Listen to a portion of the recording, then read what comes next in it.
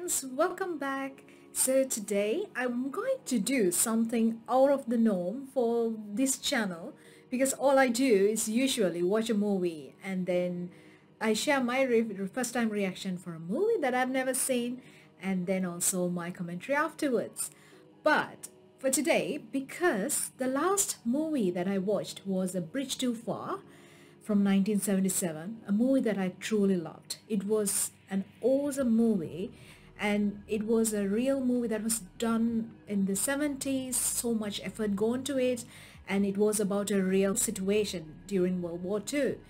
And some of my patrons over at Patreon suggested that I have a look at this documentary that was done by this YouTube channel called History Buffs, and just for me to learn. So I thought, while I watch it, why do not I share it here as well, because I have not seen this one before and I do not think that I've watched History Buff's channel. As you know, I have not watched many movies, hence the reason for this channel where I am actually discovering a lot of movies myself. I have this keen interest in watching a lot of documentary about real life events. It does not have to be just World War II. It can be like various topics that I love to watch. If I have a free time, that is what I like to do. And that's an awesome thing about YouTube as well. There are some awesome creators who actually spend a lot of time, lot of effort and awesome content about real world events. They gather things. That's real journalism in one point actually, which I really respect. So I have no idea about the History Buffs channel, so this will be my first documentary from them and I look forward to watching it. I do not know whether you have had the opportunity to watch it yourself as well.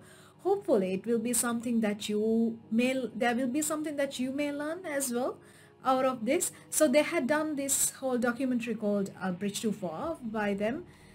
Maybe it's the making of the movie and then the real event as well. So what I may do is, while I watch the documentary, I will maybe pause here and there and share a thought if I have to, hopefully not to interrupt the whole experience.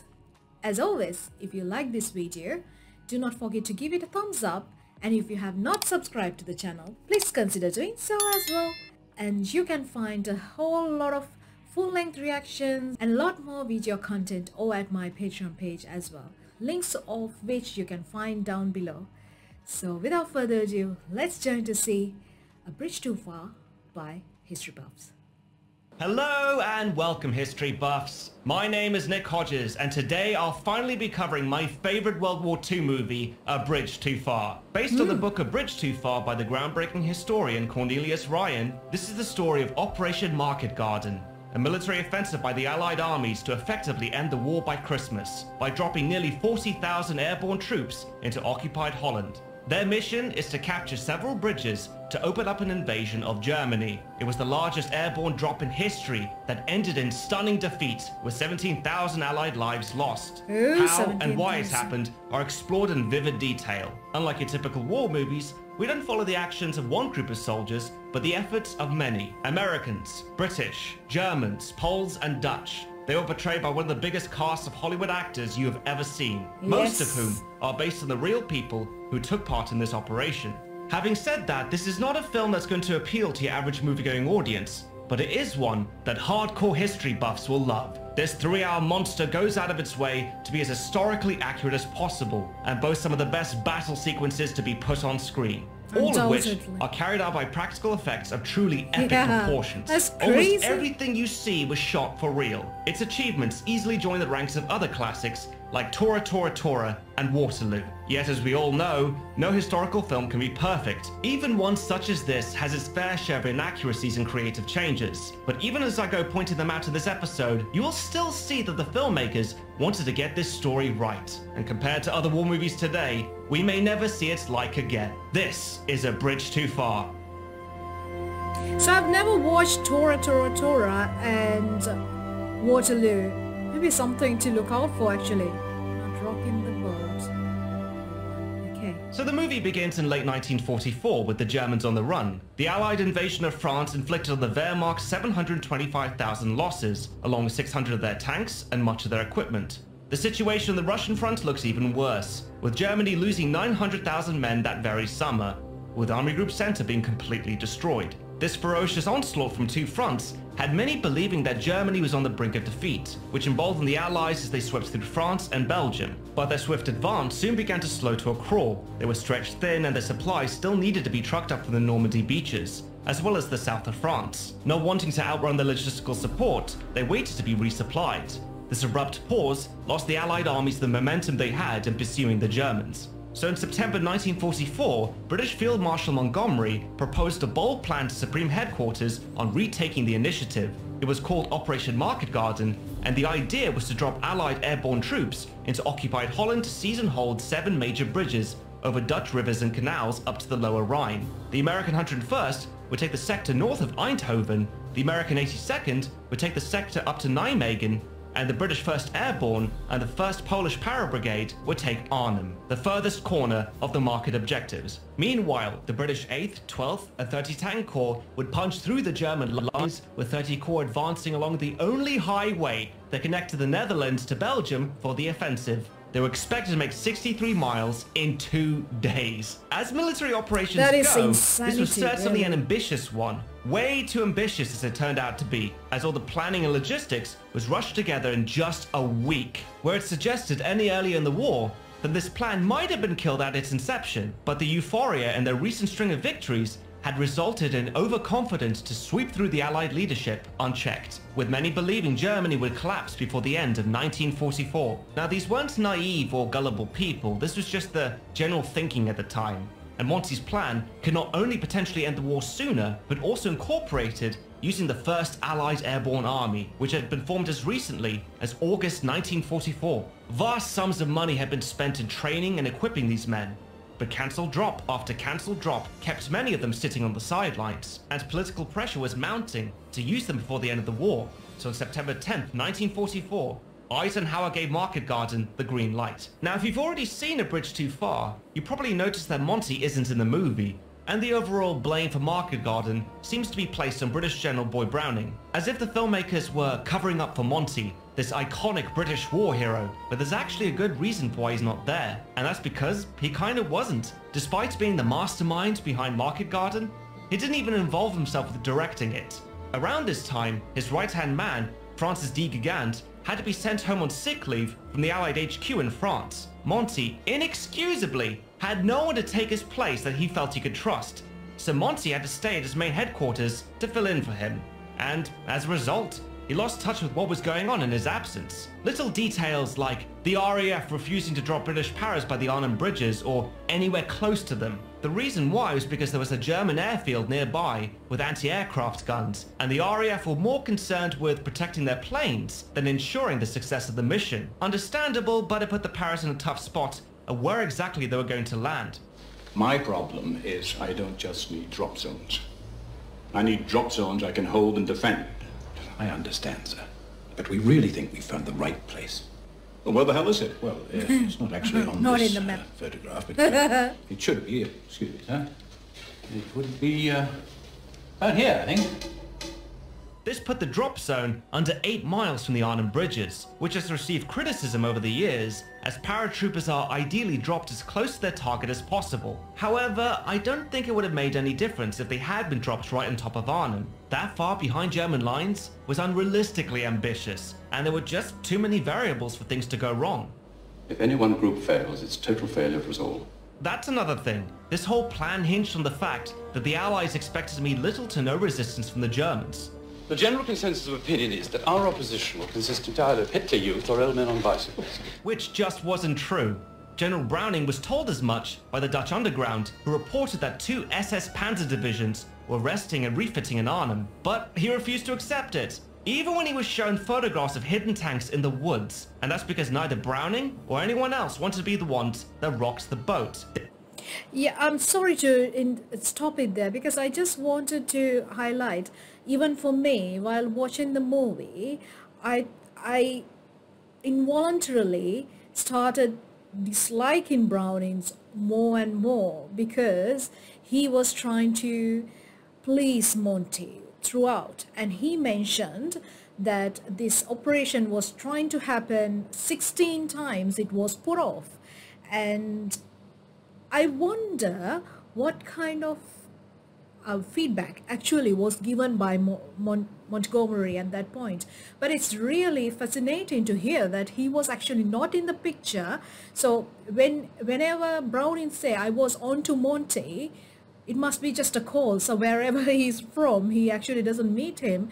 And then just out of this seniority, because Montgomery being the field marshal, then General Brownings must be like feeling compelled and obliged really to run this show. And he was definitely given enough evidence that there is sufficient again evidence that this whole mission may fail, but they still went ahead just because they were worried to rock the boat.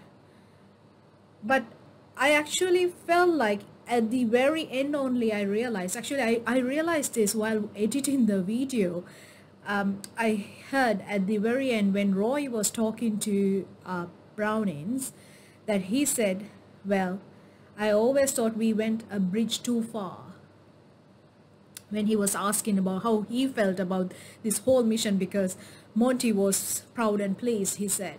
Right? Then Roy was asking, what do you think actually? Then he said, I always, you know Roy, I always thought we went a bridge too far.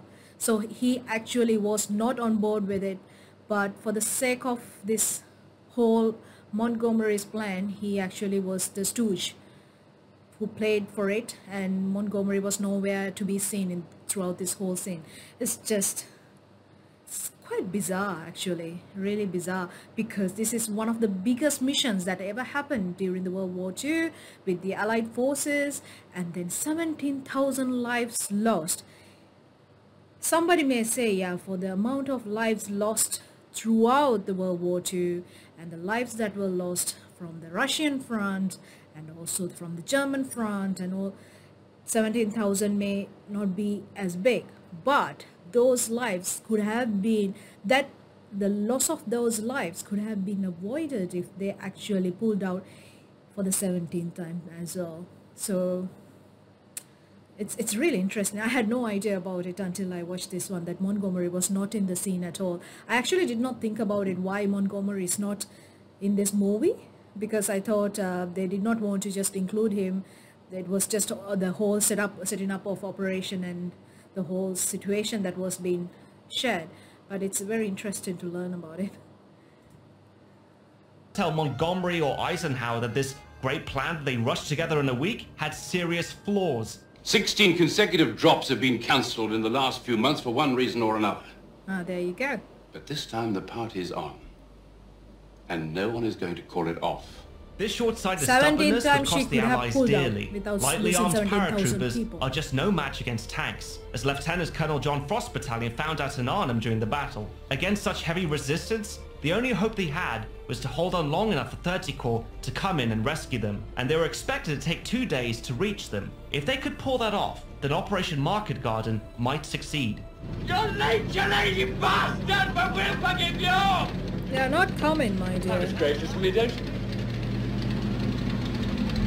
Take cover! Unfortunately, the British paratroopers learned that this was easier said than done. The Allies had underestimated just how difficult 30 Corps' journey would be to get to Arnhem. As a country, the Netherlands is a very flat and wet place, making it a treacherous terrain for tanks and heavy vehicles. 30 Corps' movements were restricted along the only highway to Arnhem, and any tanks that went off-road got stuck in the mud. This naturally created a massive traffic jam that stretched for miles. Oftentimes, the highway was only wide enough to let one tank pass through, and the Germans took every opportunity to stop that from happening. From both sides of the road they lay hidden, and waited for the first few tanks to pass them by.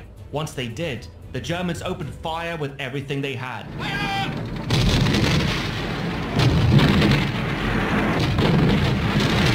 Time and time again, 30 Corps' charge was stalled by these ambushes. Parked bumper to bumper, they could not advance until the disabled tanks were pushed off the road by an armored bulldozer. The fighting was so fierce along this route that it became known as Hell's Highway. For a journey that was supposed to make 63 miles in 2 days, they only made it to 7 miles on the first. Overall, it was delays like this and underestimating their enemy that cost the Allies this important battle. But even as the smoke cleared and the dead were counted, Montgomery still refused to accept accountability. He doubled down and claimed the battle was 90% successful, saying anything other than what he was being told, which isn't surprising, given how Operation Market Garden even started. Well, as you'll know, I've always thought that we tried to go a bridge too far.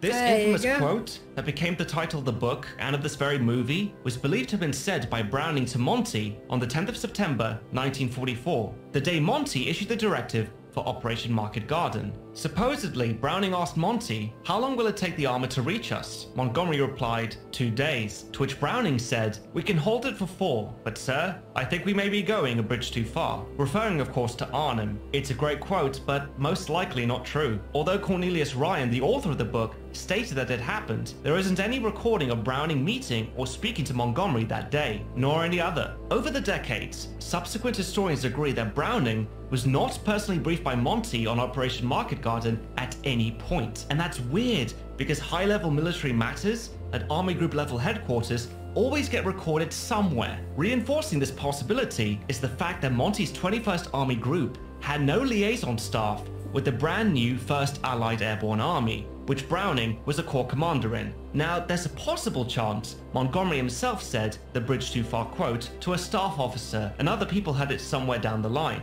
The reason for this is that Monty knew himself that the deployment and logistical preparations were sloppy, but he didn't care. He was a man in a hurry, more focused on personal matters, and was winging it by taking the Germans as broken, and by extension, so was Eisenhower by giving him the nod. The Wehrmacht were always quick to punish mistakes like that, and duly did. Regardless of where the quote came from, it is now synonymous with an act of one's ambition overreaching their capability, as Monty did when he went a bridge too far.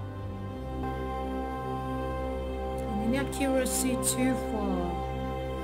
This is really unbelievable. So actually, if Brownings never met Montgomery, that is really unbelievable.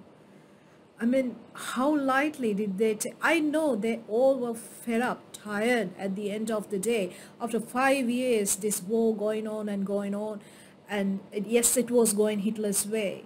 But to risk all your Allied troops' lives is not the strategic way of doing it as well, because let's keep the soldiers' lives aside, because that's what they definitely did.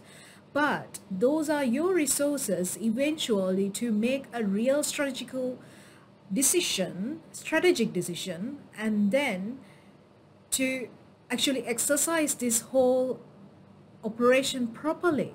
If you are wasting those resources, I mean, your chances of winning lessens even greatly, right? And then, okay, Montgomery, I know he was definitely competing with Patton, and then which Eisenhower knew, and Eisenhower adored both of them, I believe. But then I'm questioning, why did Eisenhower even knowingly give the green light for this kind of an operation to Montgomery? Like, I do not know what Patton came up with, what kind of operations and suggestions and missions that he came up with for this whole situation. But it's insane, right? When you think about it, like an operation of this grand scale gets a green light when you really know deep down in your heart this is not going to go well. It doesn't really add up. So now that you have a rough idea of the colossal blunder that was Operation Market Garden, we can go ahead with what you're really interested in. What exactly did the filmmakers get right? Well, like I said before, no historical film is perfect. Even a classic like A Bridge Too Far has more than its fair share of inaccuracies. So what I'm going to do in this chapter is to point some of them out. Now, that doesn't mean that they're all necessarily bad changes. It's just that some events and even people were changed slightly to condense some really complex history. For example, let's take a look at the fictional character Major Fuller, who clumsily shows General Browning recon photos of German tanks around Arnhem. Splendid view of the Dutch countryside. Can't see any tanks. Wait a moment, sir. It's a lot clearer in the next picture. He's actually meant to be Major Brian Urquhart, but was renamed to avoid confusion with General Roy Urquhart. No relation. As an intelligence officer, Major Fuller's played up to be a shy and nervous individual who seems terrified in standing up to General Browning. I shouldn't worry about them. Sir, you see that they are tanks. I doubt if they're fully serviceable. In reality, Brian Urquhart was very confident in himself and his responsibilities. In fact, the reason why we know about him is because he kicked up such a fuss. I bet there were a lot of people who were too scared to speak up to Browning or Monty about why Operation Market Garden was such an awful plan. And in a way, they are represented through Major Fuller's character. Another thing that isn't true is when we see the Corps' medical officer send him home on sick leave under orders by Browning. I haven't done anything wrong. Of course not. You're just a little tired. The only thing that happened to Brian Urquhart was that he requested a transfer out of the airborne forces following the defeat. He became depressed after hearing about the high casualties and being unable to stop Market Garden from happening. Let's take a look at another example.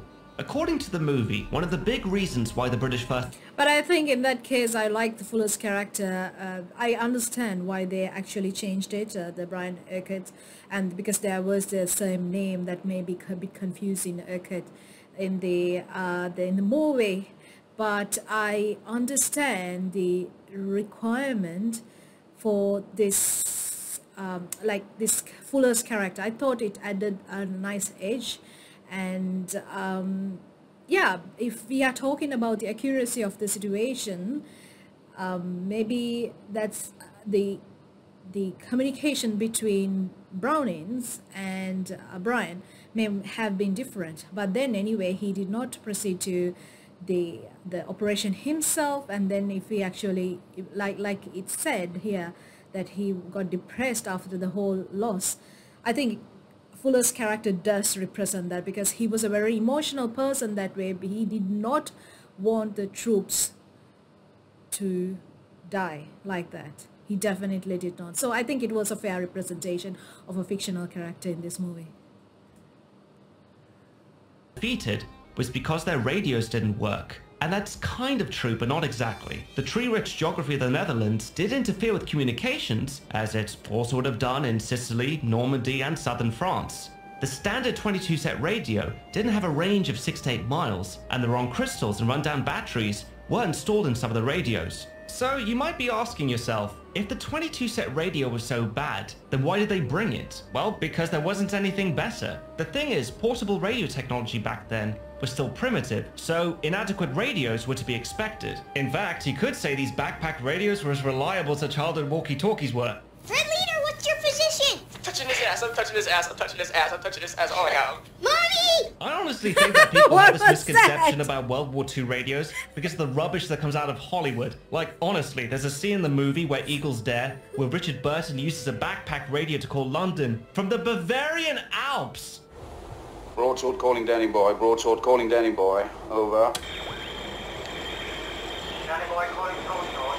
Father McLean is waiting. Yeah, I'm calling bollocks on that. Anyway, the 22-set radio had worked before because paratroopers had always dropped within only a few miles of Allied ground forces. But on this occasion, 8 miles the Market away. Garden drop was dozens of miles behind enemy lines. Oh, is so it? the problem I with the thought 8 radios wasn't so much faulty equipment as it was with general incompetence. They actually worked most of the know, time, 6 but information had to be relayed back to Moorpark headquarters in London, and then over to Browning and Nijmegen, causing frustrating delays. That's basically the real reason why there were communication issues. But I'm sure that the director, Richard Attenborough, didn't feel it was necessary to give this more involved explanation. Another inaccuracy I think you guys will get a kick out of is this one. It's that bit in the movie where Anthony Hopkins' character, Lieutenant Colonel Frost, runs across the street from enemy gunfire. Imagine if I told you it would have been more accurate if his character walked across the street instead. That's the stupidest thing I've ever heard. Hey, don't look at me. This is what the real John Frost told Anthony Hopkins when they were shooting that scene. John Frost said something the other day. I had to do a scene where I had to run across the street and a gunfire. I was running fairly fast as I thought I would, to get on the cover. And he did say to me, he said, you're running too fast. I said, well, I'm running too fast? He said, yes. He said, you wouldn't run that fast. He said, you'd have to show the Germans and your men a contempt for danger. I thought, ha. Obviously, you can't show that because no audience is going to believe it. It sounds like something someone would make up to make themselves look cool, but it wasn't so with John Frost, because there's another moment in the movie where the scriptwriter William Goldman wanted to give him a cool line to say, and John Frost put his foot down because he never actually said it. It's the scene when a German soldier walks across the bridge with a white flag and asks the British to surrender. Now in real life, this conversation was with a captured British sergeant on parole who was sent by the Germans to demand surrender on their behalf. But this is basically how it went down. My general says there is no point in continuing this fighting. He is willing to discuss a surrender. We haven't the proper facilities to take you all prisoner. Sorry. What? I gave that line to Hopkins. Now, in point of fact, he didn't say it. Somebody else said it. And General Frost said, you have me saying that line, and if I say that line, everyone will know that I'm trying to make myself more than I was. And I said, would you mind being present when it was said? And he was quiet for a long time. And then he said, no, that would be fine. So we gave the line to somebody else. Oh. What I can confirm is that John Frost did say this when he was asked to surrender. Tell him to go to hell. Next up is not exactly an inaccuracy, but an alteration to a certain character, the German Field Marshal Walter Model, who's portrayed to be an exaggerated Prussian stereotype. He's shown to be unimaginative and a bit of a coward. There's one scene in the movie where he's having lunch at the Hotel Tafelberg, which just happened to be close to a British drop zone. Britische Fallschirmjäger sind anscheinend gelandet. This, I love this. 3 Kilometer von hier. Warum sollten Sie das tun? Hier gibt es nichts Wertvolles. Ich bin hier wertvoll. Sie sind alle nur gekommen, mich gefangen zu nehmen. Holen Sie meinen Chauffeur und den Wagen. Although this scene is clearly played up for laughs, it is true that Model thought the British were out to get him, as well as all the bridges. But honestly, it wasn't for an unfounded reason. The British were dropping in plain sight after all, and given his rank in the German army, it's understandable why he'd think he was a target. When he left, Model kept in touch with HQ with his communication vehicles, unlike in the movie where he drops out of contact and the senior commanders struggle to reach him. Vielleicht sind ihm schon in die Suppe gesprungen. Das wird ihm so passen. Modal's also made to look incompetent in another scene inspired by real events. It's when a German soldier stumbles on a crashed glider filled with dead paratroopers. For some reason, we see British paratroopers even though they were really American, don't ask me why. And the German finds plans detailing everything about Operation Market Garden. But when the plans are brought before Field Marshal Model, he simply dismisses them. Kommen Sie, Ludwig. Wir wollen essen. Essen?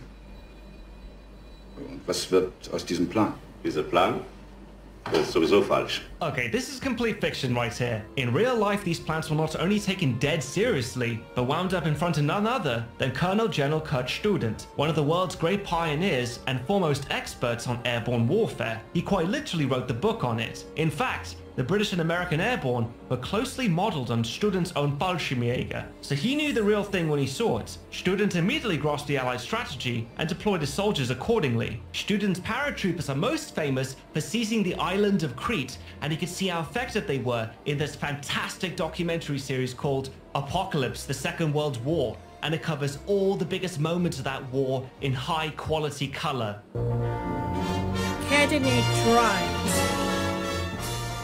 Now, whilst it's fun to learn about a film's inaccuracies, it's also important to recognize when they get it right. Despite what I said in the previous chapter, the director Richard Attenborough did try to make A Bridge Too Far as historically accurate as possible. But ironically, when it was released in 1977, it was shunned by American critics, with some feeling that the movie was too unrealistic and referenced certain scenes they didn't believe were true. Like the one where James Caan's character, Staff Sergeant Eddie Doan, finds his captain wounded but close to death. Seeking medical help, he drives like crazy through enemy lines and makes it to a field hospital. But instead of being treated, the doctor assumes the officer is dead and tells the sergeant just to drop him in a body pile outside. Well, if you don't look at him right now, he's going to die. Dead now.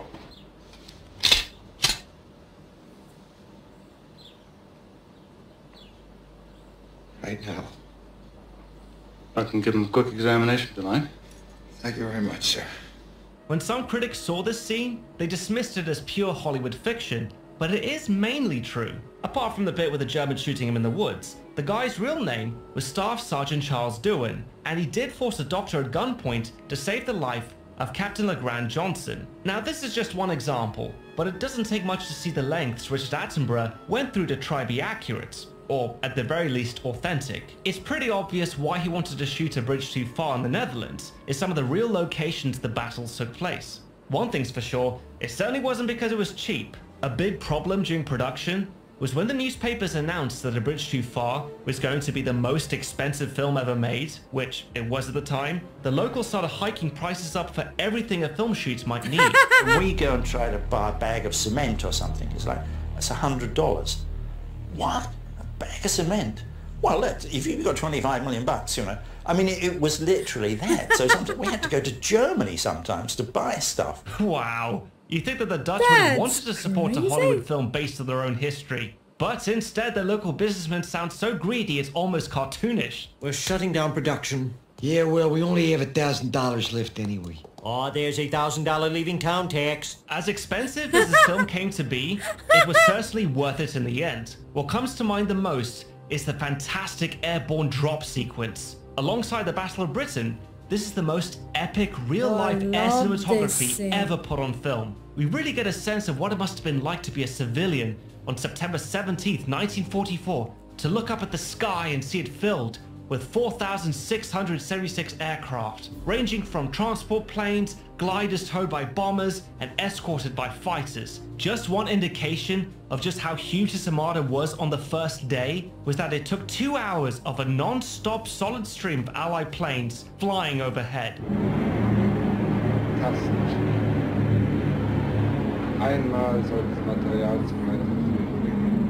And due to the scale and complexity of the drop sequence, they couldn't afford to do that many reshoots. So to capture as much footage as they could, they used 19 cameras in total, including cameramen inside the planes who'll be jumping out the paratroopers as well. You can't get more real than that. It was an enormous operation.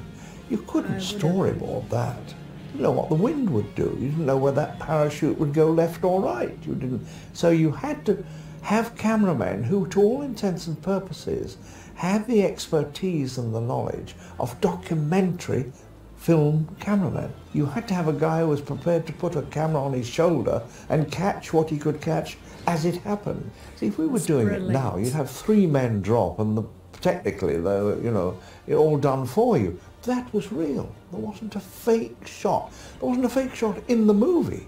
And also what's really cool is that this scene was shot in Holland as well, in the very skies that the real airborne drop took place. I mean, I'm sure he could have saved money if he shot it in England or someplace else, but Attenborough was insistent on using the real locations whenever he could. The reason why is because they can offer the actors the same challenges that the real soldiers went through, like the infamous river wall crossing. Wanting to be as accurate as possible, Attenborough not only wanted to shoot on the same river, he also wanted the same boats that the 82nd Airborne used. But when they arrived, he saw how flimsy they were, and was a little worried for his actors' safety, which is understandable given how they were made of little more than plywood and canvas. What the? What'd you expect, destroyers? Come on, put it together! Fortunately, everything went fine with the actors' safety, which is great for the film, because the way they're fumbling about trying to get these crappy boats to work is exactly what the paratroopers experienced. Once in deep water, the wall's strong current worked against them. They lost momentum, with some boats crazily spinning in circles. The reason for this was due to the lack of paddles made available to them. Each boat was supposed to have 8 paddles at least, but many only arrived with 2, which is absolutely disgraceful. So the only option they had was to use their rifle butts. If you don't have an oar, use your rifle butt! Anything! Row! There'd been no time to give these soldiers any training with these boats, just a desperate dash to get over this big stretch of water. That's why they say it's on to the job training. 8 to 10 miles per hour and is 1,200 feet wide. On the other bank is 1,900 feet of flat land overlooked by a high dike road defended by the Germans. An incredibly daunting task. And the 82nd Airborne had to get there, all under intense artillery fire, and it was worse than you see in the movie, as they were subjected to enfilade fire from the road and railway bridges as well as the opposite riverbank. Some men became so desperate to avoid the incoming shells that they rowed against each other. Spinning in circles, their boats were easy prey for the Germans. Desperate to maintain unit cohesion, Major Cook started praying out loud. Hail Mary, full of grace. Hail Mary, full of grace. Hail Mary. The purpose of this was to mainly keep his men in rhythm as they rowed. Hail Mary would be one stroke, Full of Grace would be the second stroke, and the inclusion of this historic detail built up the tension in one of the most suspenseful scenes I have ever seen in a movie. It's so well done, this scene, I can't praise it enough. This is an accurate portrayal of the incredibly courageous American assault. The only minor criticism I have is an altercation they left out of the movie because it makes the British look bad, and rightfully so. Basically, the reason why the 82nd Airborne needed to cross this river was so they could capture the Nijmegen Road and railway bridges and allow 30 Corps to pass through on their way to rescue the trapped British paratroopers in Arnhem.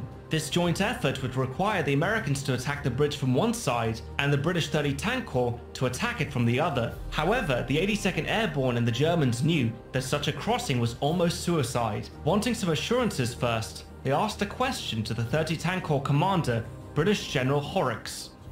General, if our men do it, if they take the bridge, what assurance do we have from you that your tanks will go on to Arnhem? And that's when he made the statement, my troops will be lined up in force, hell-bent for Arnhem, and nothing will stop them. When this promise was made, the Americans fully committed themselves to taking that bridge, and the cost in doing so was high. Of the 240 sent to that first wave that weren't killed or wounded, only 99 remained. Still, the bridge was taken, and 30 Corps rolled through. The only slight deviation from the film was that the British tanks got across that bridge 45 minutes before Major Cook's Paris got to the northern end of it. But once on the other side, 30 Corps came to a halt a few miles later in the village of Lent. Much to the fury of the American paratroopers, and we see Major Cook confront the Grenadier Guards tank officer, Captain Carrington. Those are British troops at Arnhem. They're hurt, bad. You're not gonna stop. Not now. I'm sorry, we have our orders. We busted our asses getting here, half my men are killed, and you're just gonna stop? And drink tea? We can't leave with tanks up that road. Jerry will pick us off like sitting ducks. Our infantry are still fighting in Nijmegen. When they get here, we'll move on. Now, whilst this confrontation really did happen, it wasn't as polite as you see in the film. Nor was it Major Cook who chewed the guy out, but this man, Captain Burris. I can't repeat exactly word for word what I said to him, but I put my gun to his head and said, if you don't get this blankety blank tank moving, I'm going to blow your head off. But with that, he ducked down in the tank, closed the hatch, and they couldn't get to him. The sad truth is that even if the British kept their promise to the Americans, they still wouldn't have been able to rescue their fellow paratroopers in Arnhem. Around this time, Colonel Frost was forced to surrender his position at the Lower Rhine Bridge to the Germans, and any hope of Market Garden succeeding ceased to be. Lastly, I also want to applaud A Bridge Too Far for going that extra mile in their honest depiction of the Germans during the course of the battle, especially the Waffen SS. Despite their deservedly dark place in history, there were moments where some conducted themselves with the same code of honor and chivalry you would have found in the 1700s. Towards the end of the battle, all 9 hospitals and casualty stations still in British hands were overflowing with wounded. Its medical staff worked around the clock trying to save lives, all under intense artillery fire. Out of desperation, Dr. Graham Warwick appealed to the Germans' humanity and asked for a truce. Was it for true? Forgive me, but so there's a real. battle. And we are in the process of winning it. Ceasefire. 1 hour, 2. Just to evacuate our wounded. Afterwards, you can kill us as much as you want to. The Germans were reluctant at first, but then General Dietrich appeared and agreed to a ceasefire. And just like you see in the film, he gave the British 3 hours to evacuate 1,200 of their wounded into German hospitals. He even went as far as to say he was sorry for the war between their two nations, and gave Dr. Warwick a bottle of brandy to take back to General Urquhart, which sounds very civilized. But once the 3 hours were up, it was game on again. That's the beauty of just keeping to your word.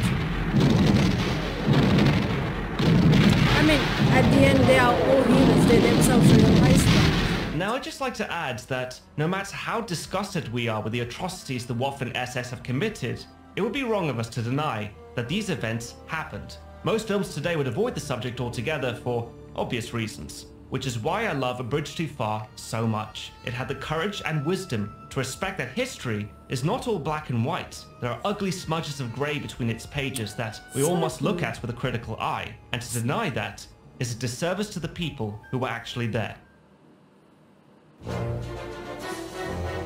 Goldman's Guide to... Now, as much as I love A Bridge Too Far, there's one moment that does make my eyes roll, and it has to do with the scriptwriter William Goldman. Now, I'm not suggesting he's terrible or anything. In fact, I applaud the man for his remarkable job in adapting the original book and being largely faithful to history. He definitely has my respect in that regard. However, he's a little bit full of himself. One of the things Goldman was especially proud of with A Bridge Too Far was the fact that he had set out to write an anti-war movie, a fact that he makes very clear in his interviews. It was a chance to say that war sucks, which most movies don't do. War's a terrible thing. People die. Lives are destroyed. People are maimed. And I just think glorifying war is a terrible thing. That's me personally.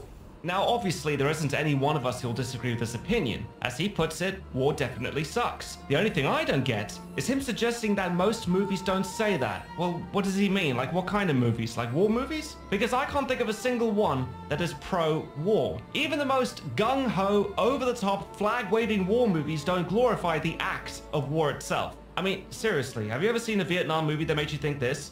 Charlie! Call that son of a bitch off!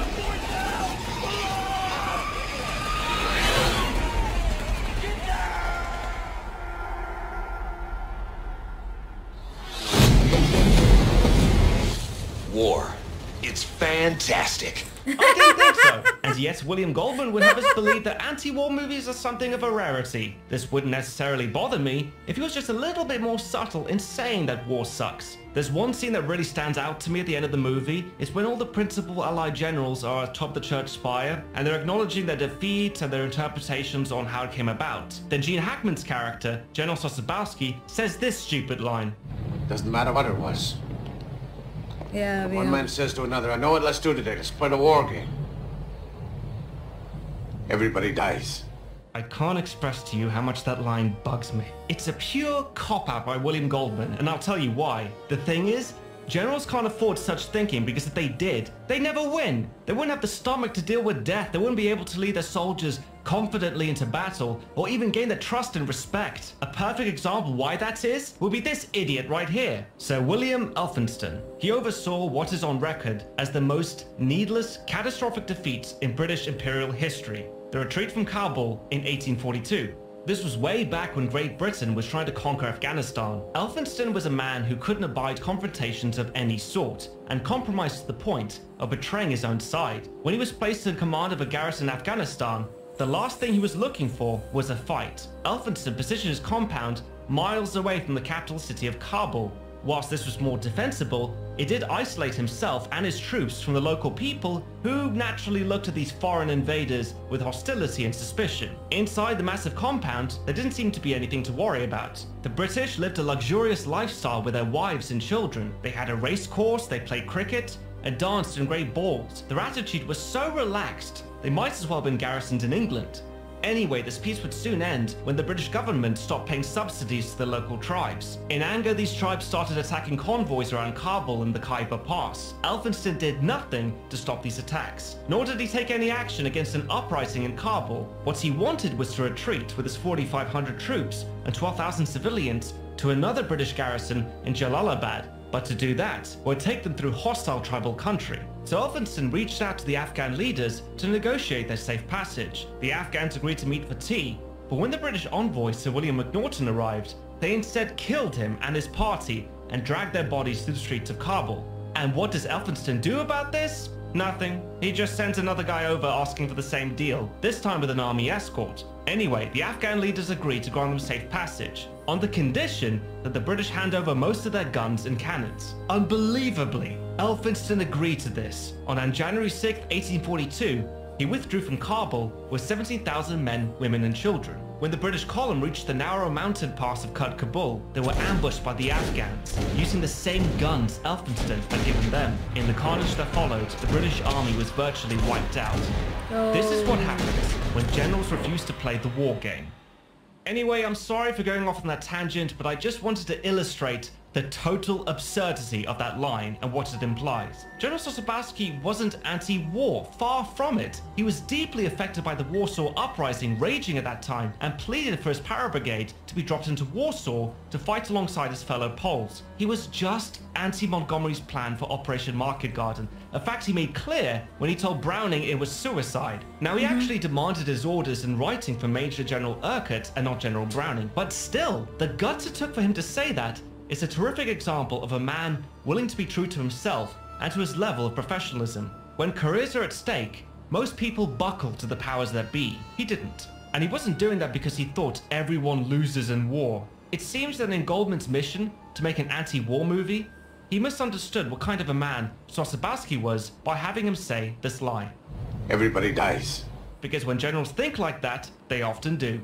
But to be fair, this is the only issue I have with The Bridge Too Far. For the rest of it, William Goldman knocks it out of the park, along with Richard Attenborough, as well as the cast and crew who made this film with the same passion for history that we all share on this channel. If you've been salivating for another big budget war movie with nothing in it but practical effects and an attention to detail so well researched that it's almost like a documentary, then my fellow history buffs, look no further than A Bridge Too Far. Friends, thank you so much for recommending this one to me. Not only I enjoyed it and agreed with a lot of things that he shared as well, I learned a lot from that documentary. Actually, it's really well done. And I like how he actually showed the real scenarios of the World War II with this operation and what was happening and what was actually shown in the movie. Brilliantly done. I agree with him 100%. The movie was fantastic, really. When the best thing was when I was editing the video for A Bridge Too Far, I edited it for the YouTube as well. As I have told you, it takes me a long time to edit a YouTube video, usually about 14-15 hours actually. I enjoyed seeing the scenes again. I noticed that I enjoyed hearing the dialogue, certain things, and it was brilliant. Seriously, it was a very well done movie. And I did not know about this Operation Market Garden as much as his Rebuff channel just revealed about it. But definitely I knew how the effects were done. And like I said, I just can't imagine what kind of logistical arrangements may have gone into this whole movie. The setup, it's amazing. Seriously, you need to have guts to do this kind of a project. I know Richard Attenborough must have had such a backup for something like this, and he is a seasoned director, but it's just amazing, really amazing movie. And like I said, after having watched several of the World War II movies, actually watched 3, I liked A Bridge Too Far because it had involvement of so many of the powers that was involved, like the British, the Americans, the Dutch, the Germans, the Polish, and so on. So I think it really gave a bigger picture, and oh man, the resources that were used is insane, really. But I love the History Buffs channel. Maybe I really should check out. As I told you, the only problem I have in my life these days is I do not have time, extra time in my hand. But I would love to watch some of his videos. I've never watched what else he has done. So maybe after making this video, I'll just go to his channel and check out what else is there. It's really interesting. So thank you so much for suggesting this one. I hope you enjoyed it as much as I did as well. So until next time, I hope you have a lovely day and do take care of yourselves. Bye-bye.